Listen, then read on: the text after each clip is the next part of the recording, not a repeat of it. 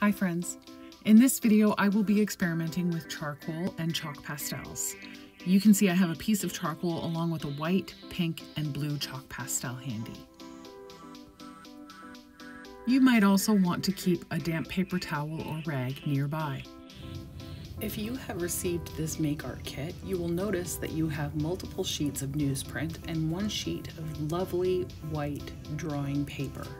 Newsprint is a perfect paper for practicing on. It's nice and big and really inexpensive. So try out these techniques on the newsprint and then mix all of your techniques onto your final piece of drawing paper to create a mixed media drawing of your own. The first thing to experiment with is how you're holding the charcoal. A charcoal pastel has a very different shape from a pencil or paintbrush. Try making a mark with the charcoal and then turning the charcoal in your hands and then drawing again to see what different effects you can get. The side of the charcoal that I'm using right now must have a little notch out of it, and so it's giving me a really neat double-lined effect. But then if I just turn the charcoal and use another side, you can see I can get an even, thick, dark line.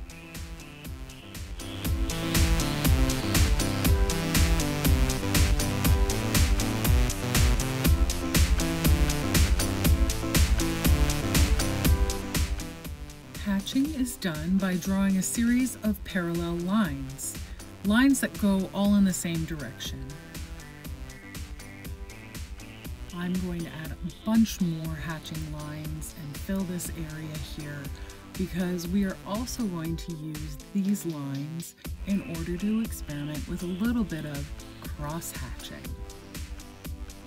And in order to do cross-hatching, we're just going to draw some more parallel lines, but this time they're going to go across the lines that we drew in the first place.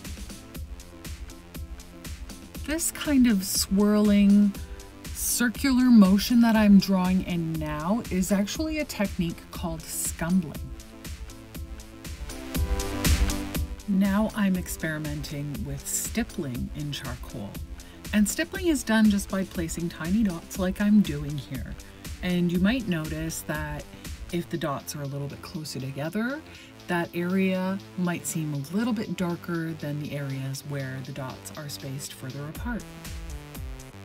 Now I'm going to change how I'm holding the pastel so that I can use the flat side of the pastel and do a broad stroke across the page with the full surface of the side of the pastel. In this rectangular area that I'm drawing out, I am going to shade from darkest to lightest. And the technique that I'm using is called the back and forth stroke. It's the most basic coloring, shading technique. You've probably been doing it ever since you've been able to hold a pencil.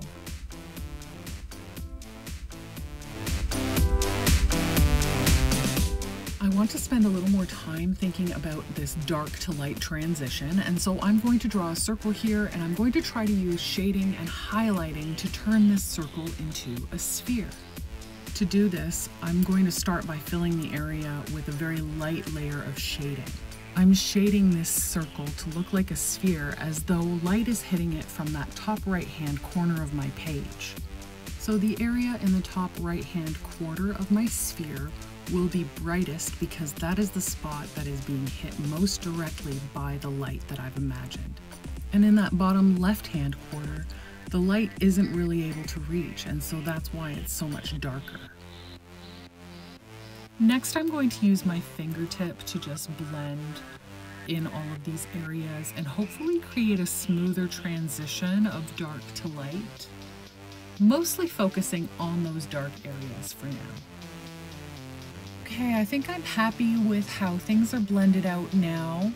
I do want a little more lightness in that top right-hand quarter of my sphere, so I am going to come back in with a white chalk pastel. But before I do anything, I need to take care of these charcoal fingertips from all of my blending, so I'm going to just give them a rub on my damp paper towels. Now I'm going to take that white pastel and just highlight that top quarter in the right-hand side, just to create that illusion of light hitting that sphere and hopefully creating a more three-dimensional look. And I can use my finger to blend that white pastel into the charcoal. Now that we've tried out a few different drawing and mark making techniques, let's experiment further with blending. I am going to start by blending with my fingertip, and I am going to try moving in different ways to see what sort of effects I can get. Here I am trying a circular motion over the dots in the stippled area. And I will blend in the same motion over here where I practice drawing scumbling. Over these hatched lines, I'm going to try blending in a back and forth motion, moving in the direction of the lines and then moving across the lines.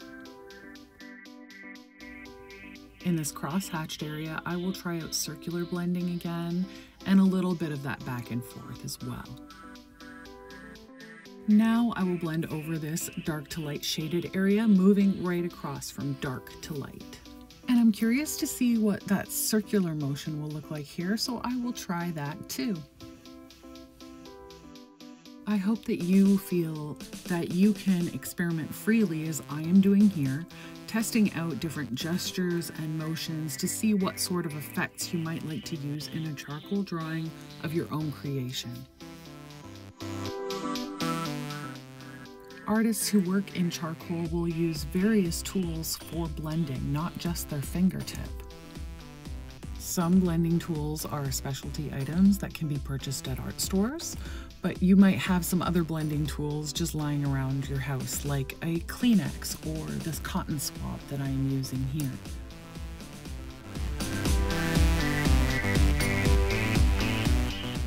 Lastly, I am going to try to use the charcoal powders to draw. So I'm pressing hard in this area to grind down the charcoal and get a small amount of powder. And now I will use a paintbrush, and I'm just dipping a dry paintbrush into the powder and moving it around on the paper. It creates a really lovely soft effect. It almost looks as though I've blended without creating any solid lines. And while I have all of this powder here, I might as well use some more of it up, and I'm going to use a cotton swab this time. It seems as though this gives me a slightly more defined line than what I get from the paintbrush. Now that I have experimented with charcoal and different mark making techniques, I am curious to try these same techniques but with color and see what happens when I'm blending in colors as well. And you can see, just as before, I'm not defining certain areas. I'm not making a lot of rules for myself about where I'm applying these techniques or with what. I just want to play and kind of warm myself up to these materials. And I hope that you will be able to approach your experimentations with this same sort of playful mindset. Do take time to experiment and remember those things like turning your pastel to get thicker lines or thinner lines, or try that shading from light to dark again. Experiment with blending techniques again. Try your finger and try out a cotton swab like I'm doing here. Remember to try out different directions and movements as you're blending, moving vertically, horizontally, or in a circular motion. Now let's try experimenting with layering and blending colors. I'm going to start by putting a few strokes of blue over this pink area and blending across them. I'm going to see what happens now when I blend my colors a little more deliberately side by side. So I'm going to color in a little area of blue and right beside it a nice solid area of pink. And then I'm going to finger blend over the entire thing. In the bottom area you can see I'm moving across, and then in the top area I'll move vertically. Now I'm going to experiment with adding just a little bit of light and dark to a color and blending that in. And now, because I really want to challenge myself as I'm learning these drawing techniques, I'm going to experiment with drawing a circle and trying to create that three-dimensional sphere effect again.